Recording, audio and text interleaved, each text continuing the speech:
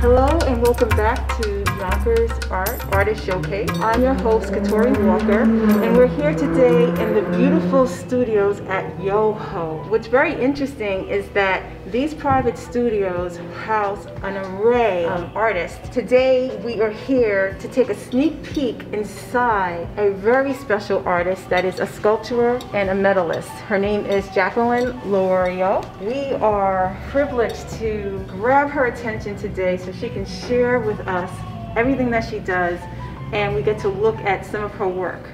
So come on in. Hello, Jacqueline. Hey, so glad that you can come to my Thank studio. Yes, thank you for sharing. Now, how long have you been here? I have been here, I guess it's almost 2 years. Oh, really? Year and a half, 2 years. Wow. And, you know, it took quite a while to get organized. And last year someone left the studio and she gave me 2 more shelving units, and that allowed me to get more organized. So, you know, since that happened, I felt good about being here and utilizing the space. So I try to get here at least twice a week, turn on some music, Yeah, well, do my thing. I mean, it must feel amazing to work, like, at least knowing that you have a whole bunch of artists around you working as well. I mean, that must feel really good that you're all creating at the same time and creating, you know, different types of art. This past year it's been interesting because people really have stayed in their studios, you know, just because of, you know, the restrictions and the COVID and everything. But before that, you know, people were more out and about, and I think probably in the 5th floor there's even more in and out of the studios. But I think, you know, once you get into your studio and you kind of get into a zen and you're working on stuff, people sort of close the door. They don't want to be interrupted in what they're doing. Mm-hmm. So it's a way of, you know, you're in a community, but yet you have space that you can really get some work done. Right. And talking about work, let's talk about what you do. That's why we're here. But I can't help but notice this guy right here. So you are a sculptor and a medalist, correct? Yes. And an Yeah. occupational therapist. I am a retired pediatric occupational therapist, and I retired about 4 years ago. So you retired 4 years ago, but you've been doing this for how long? For a very long time, you know, on a part-time basis. But when I was living in the city, a friend of mine who's a well-known sculptor, I started taking classes with him, Greg Wyatt. Mm-hmm. And, you know, I'd already studied anatomy, so my bent was toward sculpture in 3-dimension as opposed to, you know, 2-dimension. Although 2 years ago I took a workshop in printmaking, and so I've been doing that also because, I mean, this is like a 2-day workshop, and at the end of 2 days I had like 8 pieces, you know, wow. A variety. And sculpting takes me, you know, 6 to 12 months or more to finish a piece, so that was like amazing. Just to have something, you know, after a couple of days.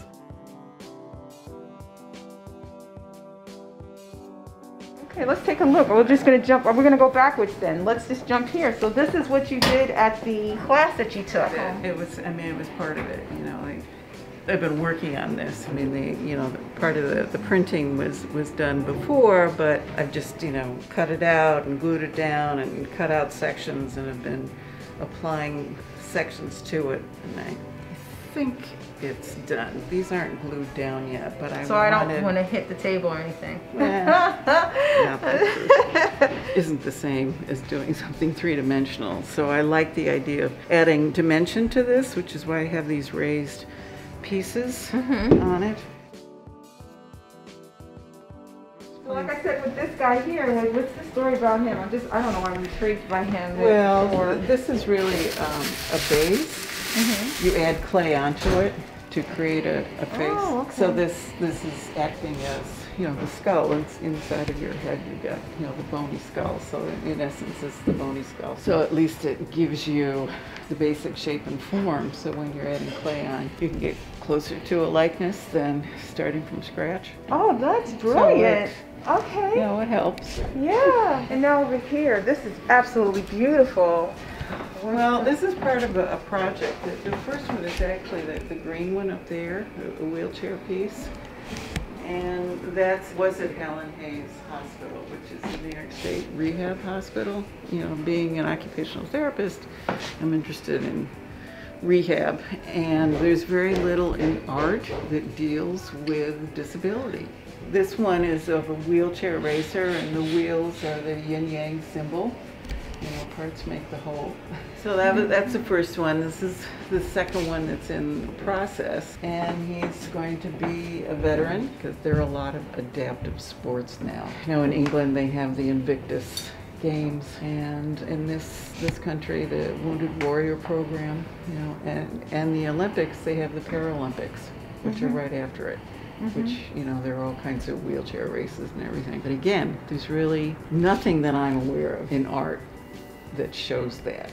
And we had, you know, so many veterans coming back that lost limbs, and I think that it should be, you know, honored. I see. Yes, absolutely. I agree. Now, this is what type of ball? Is this soccer or is this basketball or what type of ball is that? Well, it's in the process. I was thinking basketball, but it may change into a football. I'm not sure. Oh, okay. It's not big enough for anything. It's too small. Right now, it's in the process. Oh, I love it. Yeah. And what's this? And then he has a prosthetic. Oh, yeah. Look at that. Oh, wow. So this is an oil-based clay, so it doesn't dry out. How long does it usually take to do a piece like this? A couple of years or a couple of months? Because you're working on it on and off, right? This one's been on and off for a couple of years. Okay. But, you know, and I need to kind of just finish it. So after you finish sculpting everything, what's the next process? Then a mold is made of it. Okay. And these are some of the molds, not of that, but of other pieces. So a rubber mold is made over a piece, and then at a foundry, waxes are poured into these, and then they are dipped into a ceramic shell solution, which hardens, and then it goes into an oven, and the wax melts out, leaving a hollow, and the bronze is poured into that hollow. Bronzes are always hollow. They're only about a 1/4 inch thick. Doesn't matter how big they are. They can't be solid. They'll be too heavy. Yeah. And also when they cool, they would contract and the metal would crack. So all bronzes are hollow. Interesting. That's a fact. So I press clay. This actually came out of this. So I press clay into it and let it dry, and then it popped out. This is porcelain clay that's been fired, and then it was playing around with glazes and whatnot. And I love that. so the piece that's on the wall are actually these figures came out of these molds, different molds. Well, it's called Memory and Repair, and it's kind of reflects about what was going on this whole past year about losing people, and then or memorializing them, but also remembering of what people were like, and also relationships that have come and gone, gotten better, need to be repaired. So these are about repairing. And this stuff kind of reminds me, I don't know if that is the idea, but it reminds me of like clouds. Like here, it reminds me of clouds. Like this is how I'm visualizing it. This was New England Sculptors Association just had a show. I had it in and it won first prize. Oh, first very prize! Nice. Oh, very good. Congratulations. They interviewed the juror, and he was saying that when he was looking at work, he wanted works that made you stop and think. And he had seen this. It's like, this is really different and interesting. I have to kind of ponder this. But the forms, they've evolved. Initially, I was thinking them of sort of snow forms, and then they became sort of more like wave forms, but cloud forms kind of, fit into that whole thing too. I see the wave too. Yeah, I do see that. I just love this. Now, what about this piece here? Can you talk to us about this piece? That one also was done in clay, and it's hollow inside, and then it was fired. This piece is actually marble. This is marble. Oh, wow. So this piece was carved directly in this white Carrara marble, and I had just images of things. And there's a very famous photographer, Weston, did these pictures of green peppers. I don't know if you've ever seen them. They look very much like human forms. So that was kind of the idea. Right now it's called Upon These Shoulders, and sometimes titles change. And it's also about harvest and abundance. And this is lettuce and an eggplant and leeks and onion. But I wanted to get it enlarged. And there's a way you can do it. I've been going to Barbara Siegel's studio to, work on marble. And she's working with, he's in Canada, and he has this water jet machine that will carve stone. Wow. And what I did was we made a plaster, which is, this is the plaster. And sent this to him, and then he made a digital file of it. And then we chose a very pale green onyx stone, and it was enlarged to about 23 inches, almost twice the size of this. And then it comes back, but you still have to put in all the fine details. So instead of 2 years, maybe it's only 6 months. That's amazing. So it's a tool, and we had a lot of discussions about that versus hand carving everything. You see some of these studios that produce these massive pieces, and they have all kinds of people working for them and using all kinds of tools. That's amazing technology. Yeah. There are these tiny little black seeds that float in the Hudson River. They're called devil's heads. Tons of them. And it's an invasive plant that comes into the river. I mean, if you can think something this small in this shape, it's the most extraordinary nature's form. It's really cool. So I sent him some of these seeds, and he made a file of them. So this is the rough carving that came back from him. I haven't started cleaning it up. There are a lot more details that I need to put in. And then we did another one in another material, which is a little bit bigger, but it's so fleshy.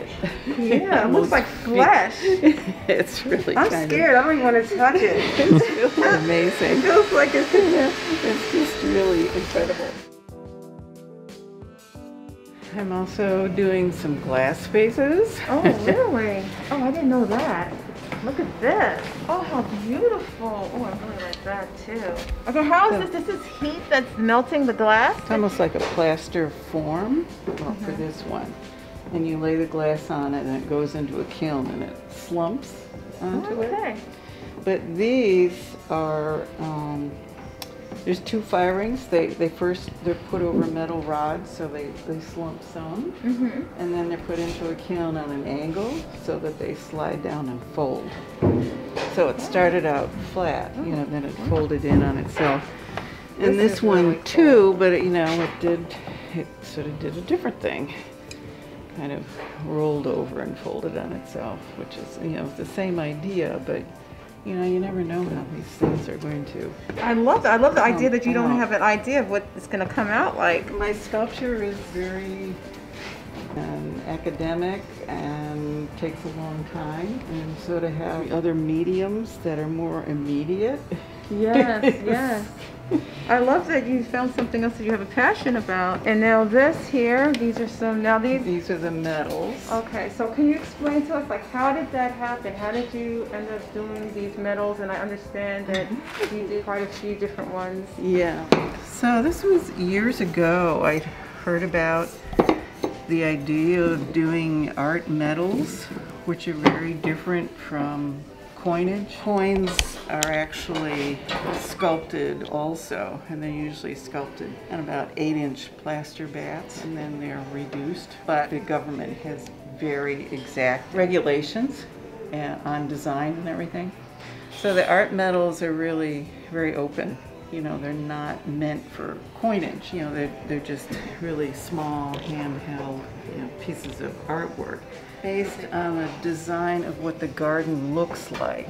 The Untermeyer Garden. You've been in it, I'm sure, walking. You know. I go there, I paint there, everything, walk there. So this is the entrance, and these are the two beech trees. And then this is the canals, which they're supposed to be 4 seasons. So this was done in clay, and then I made a rubber mold over it.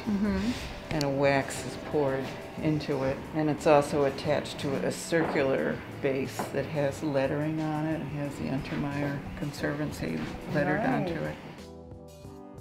Picture outside of this 3-foot by 2-foot relief that was based on this historic painting of what downtown Yonkers by Phillips Manor Hall looked like in 1784. So I've done a bronze relief of that, which is temporarily over at Phillips Manor Hall. They're babysitting it until it gets installed in the park. So it's going to go on some kind of a pedestal on the south side where they think the original painting was probably done, having a bonded bronze copy of it made. Because it was accepted into a show for the National Sculpture Society. So it's going down to Brookgreen Gardens in South Carolina. But bonded bronze is much lighter. You know, it's not heavy like the bronze.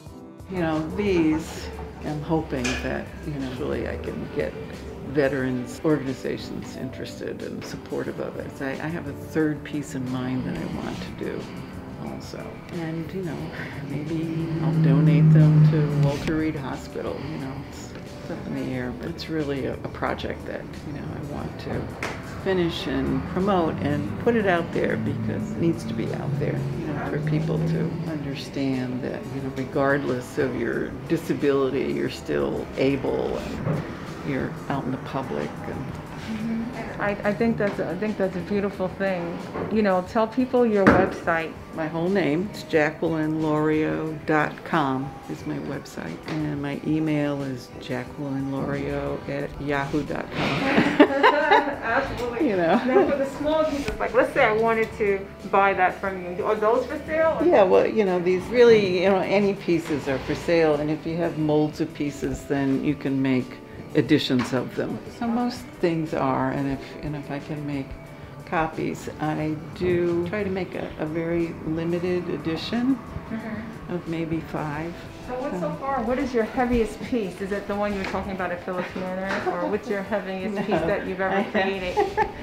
I also carve in wood. So I have a 4-foot black walnut wood male torso with his hands bound behind him. That's heavy. That was sold, and I did a female counterpart that was about the same size, and that was sold to the same patrons. So they have both matching pieces, which is very nice. But I have the mold of the male piece, so I could have it cast in bronze if I had a reason to do it. This field, is it dominated mostly by men, or is there equal, like men and women? It's well, there's certainly a lot more women in it now. It used to be very much dominated by men, and certainly the monumental work, a lot of it, but there have been pieces unveiled in Central Park. There was the suffragette, the 3 women suffragettes piece. And that was a woman sculptor from Brooklyn.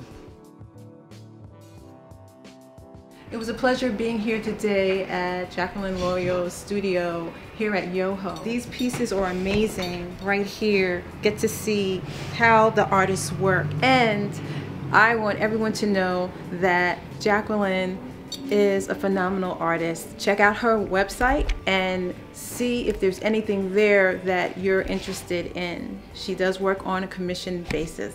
Please join us next week on Yonkers Arts.